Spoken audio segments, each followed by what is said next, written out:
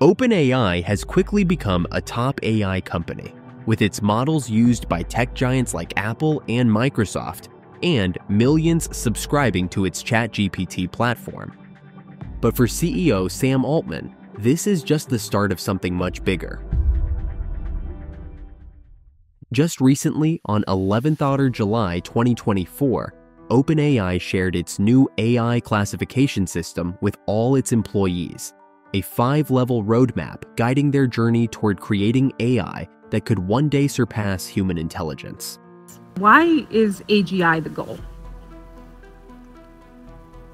The two things that I think will matter most over the next decade or few decades to improving the human condition the most, giving us sort of just more of what we want, are abundant and inexpensive intelligence. The more powerful, the more general, the smarter, the better.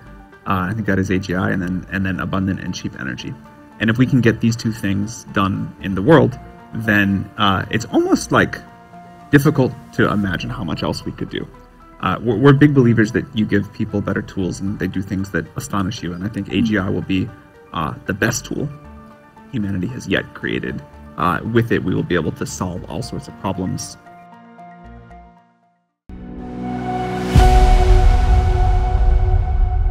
Artificial General Intelligence, or AGI, is a type of AI with a broad understanding of the world. It can think and reason independently, enabling it to take real-world actions without supervision, much like we humans do. Now, this level of intelligence is needed for things like fully driverless cars, robots that can work in different environments without help, and AI that can act as personal assistants or even colleagues. Major AI labs like Anthropic, OpenAI, and Google DeepMind are focused on creating AGI, and their current products are just steps toward that goal. While advanced models like GPT-4o and Claude 3.5 Sonnet might give the impression that we are nearing the achievement of artificial general intelligence, a recent Bloomberg report indicates that we still have a long way to go. According to this blog post, OpenAI has outlined 5 steps to achieve AGI, and we are currently only approaching the second step, the creation of reasoners.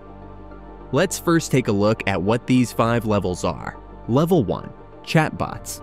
According to this Bloomberg report, the first level is called chatbots, or basically AI that can talk like humans. This milestone was first hit with GPT 3.5 in the early version of ChatGPT, though earlier versions were around, just not as smooth or natural. Some might argue that this level was reached with the launch of Siri, but if you look closely, using Siri or Alexa is very different from talking to ChatGPT or Gemini. What's my day look like? Another busy day today. Are you serious?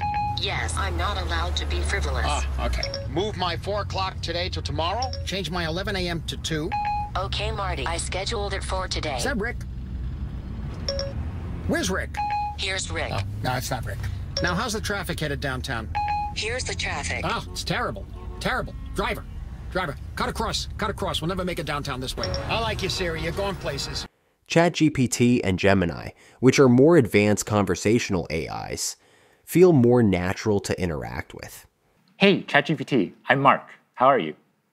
Oh, Mark. I'm doing great. Thanks for asking. How about you? Hey, so I'm on stage right now. I'm doing a live demo, and frankly, I'm feeling a little bit nervous. Can you help me calm my nerves a little bit? Oh, you're doing a live demo right now?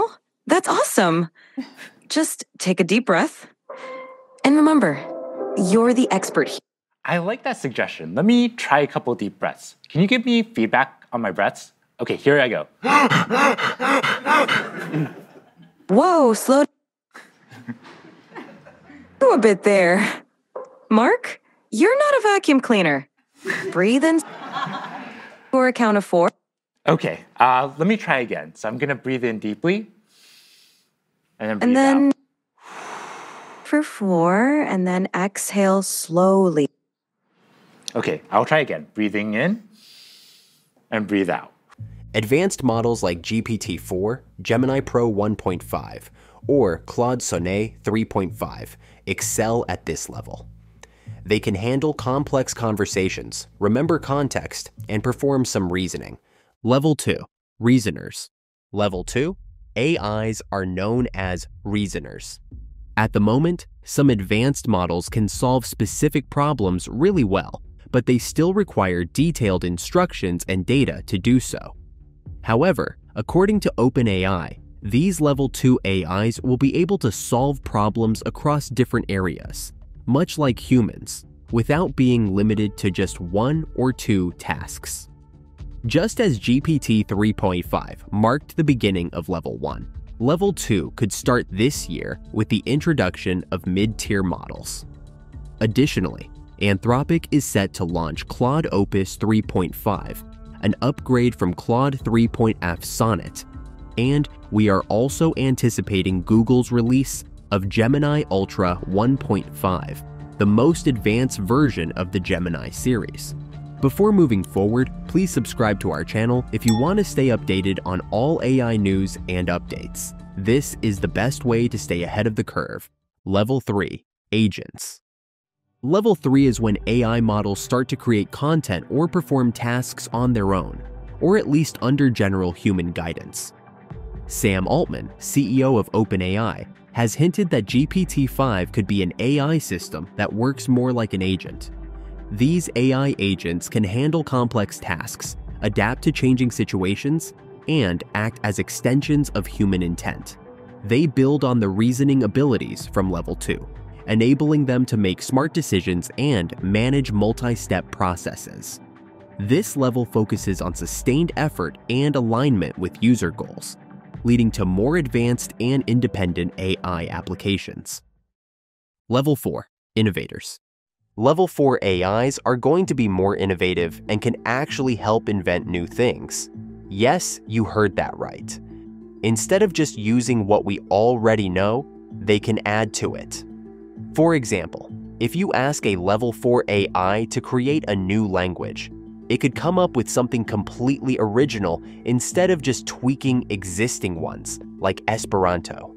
This level is all about combining human creativity with machine efficiency, letting AI really contribute to creative processes and scientific breakthroughs. OpenAI is teaming up with the Los Alamos National Laboratory to develop AI for bioscience research.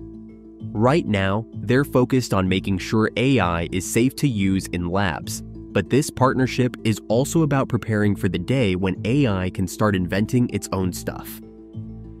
Level 5. Organizations. The final stage, where we reach AGI or artificial general intelligence, is when an AI can run an entire organization by itself, without any human help. To do this, the AI needs all the skills from the previous stages and broad intelligence. It must understand how all the different parts of an organization work together.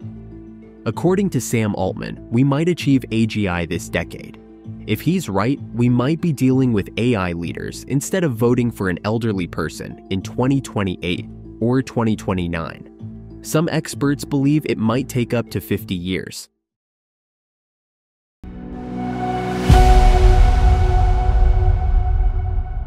OpenAI currently considers itself at Level 1 and approaching Level 2, which represents AI systems that can solve problems at a doctorate level of education. OpenAI's CTO, Mira Murati, has mentioned that the upcoming model, likely named GPT-5, is expected to possess the intelligence of a PhD holder across various subjects. These systems are already human level in specific tasks. Of course, in a lot of tasks, they're not. If you look at the trajectory of improvement, systems like GPT-3 were maybe toddler level intelligence, and then systems like GPT-4 are more like smart high schooler intelligence. And then in the next couple of years, we're looking at PhD level intelligence for specific tasks. So things are changing and improving pretty rapidly. Meaning like a year from now? Yeah. A year and a half, let's say, yeah. If ChatGPT-5 achieves level 2, the next step after creating reasoners will be developing agents. While OpenAI has not yet revealed when we will achieve these agents, they predict that we'll progress through each of these levels over time. Notably, the gap between GPT 3.5 and ChatGPT-5 is significant, so it might take some time. But ChatGPT-5 isn't the only project OpenAI is working on. There is also another initiative that could be key to reaching level 2. Well, shortly after releasing this classification system, Reuters reported on an internal OpenAI document seen in May, detailing the development of a new reasoning technology, currently referred to by the codename Strawberry. OpenAI may have a juicy secret. Reuters sources say a project codenamed Strawberry is in the works. Details are top secret, even within the firm, but it's thought to promise advanced reasoning abilities far beyond current models. So, what is Project Strawberry? Project Strawberry, now launched as O1 models, is OpenAI's latest and potentially most advanced large language model.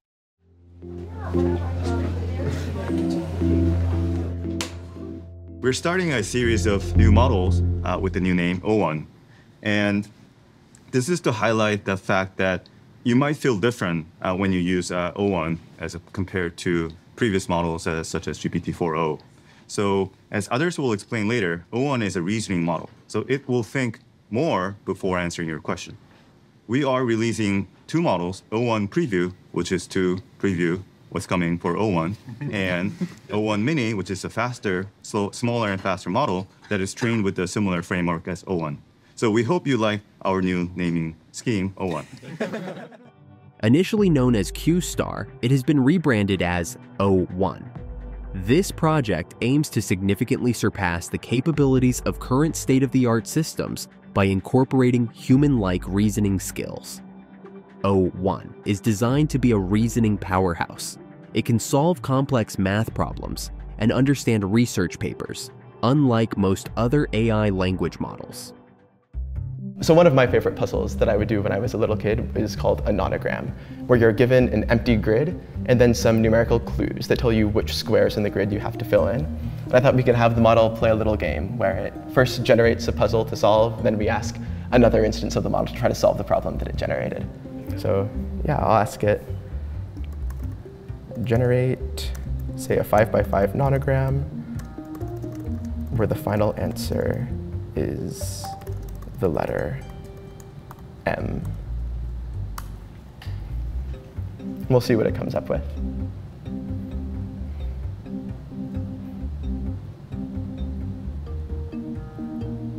All right, we see it just gave us a little puzzle. We'll go ahead and copy this, open up another window of O1, ask it solve the following puzzle, and let's say visualize the answer in some pretty way. Why not?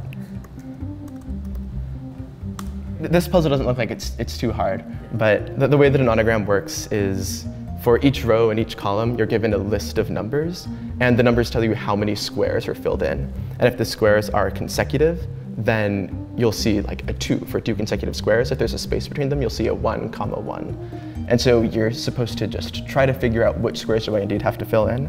And it looks like the model got this right. This capability is important because a lot of serious hacking relies on advanced math.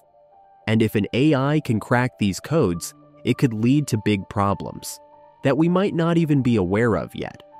Essentially, O1 is capable of planning ahead and performing tasks that require a high degree of autonomy and intelligence. Mr. Sam Altman, CEO of OpenAI, has been vocal about the potential of Project O1. He envisions it as a crucial step towards achieving artificial general intelligence. So, if not this year, 2025 might be packed with new launches like ChatGPT-5. Well, we're planning to make a detailed video on ChatGPT-5, so if you're interested, make sure to subscribe to our channel.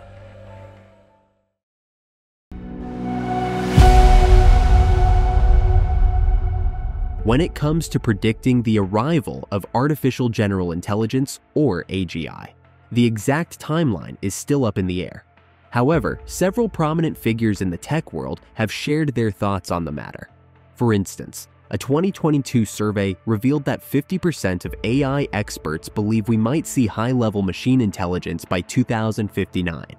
Shane Legg, co-founder of DeepMind, is a bit more optimistic, suggesting there's a 50% chance AGI could be achieved by 2028.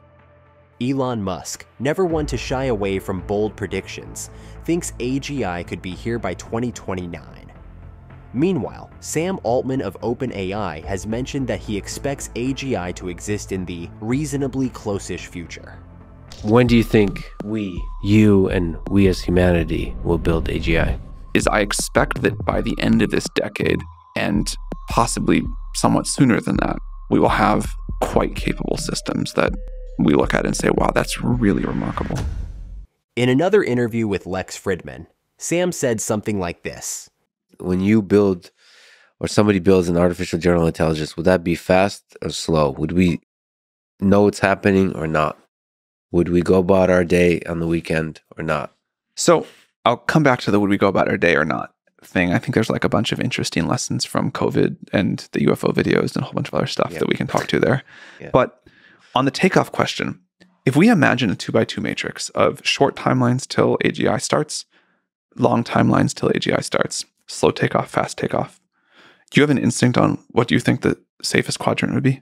So the different options are like next year. Yeah, say the takeoff, we start the takeoff period. Yep. Next year or in 20 years. 20 years. And then it takes 1 year or 10 years. Well, you can even say 1 year or 5 years, whatever you want for the takeoff. I feel like now is safer. So do I. So I'm in the longer now. I'm in the slow takeoff, short timelines is the most likely good world, and we optimize the company to have maximum impact in that world, to try to push for that kind of a world. And the decisions that we make are, there's like probability masses, but weighted towards that. And I think I'm very afraid of the fast takeoffs. I think in the longer timelines, it's harder to have a slow takeoff. There's a bunch of other problems too. But that's what we're trying to do. And it doesn't stop there. Some experts are predicting that AGI could arrive as early as 2025, which is just around the corner. This suggests that the breakthroughs needed to achieve AGI might be closer than we think. The journey to AGI is filled with both excitement and uncertainty. Significant challenges remain, such as advancing algorithms, increasing computing power, and addressing ethical concerns.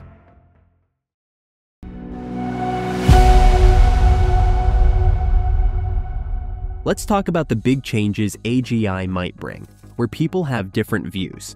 Some think AGI will hugely change our lives, helping with everything from healthcare to taking care of the environment and solving big world problems. As AGI gets better, it could take over many jobs, from simple tasks to complex ones that need a lot of education. This could mean a lot of people might lose their jobs, but it might also create new jobs in making and managing AGI systems. A survey by Robert Half shows that in marketing and creative fields, 34% of people think AI will help their careers, but 21% are worried it might make their skills less needed. From what I've researched, people who have the right skills and money to use AGI could do really well, while others might not benefit as much. Watch this video to find out more on AGI.